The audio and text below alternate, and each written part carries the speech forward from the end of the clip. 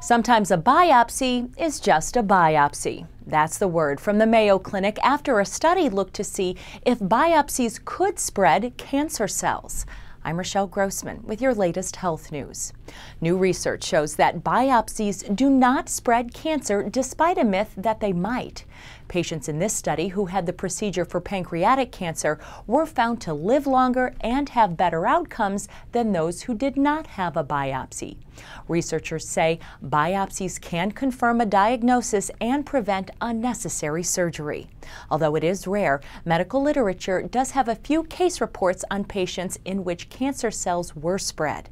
Your doctor will help determine the best cancer treatment plan for you.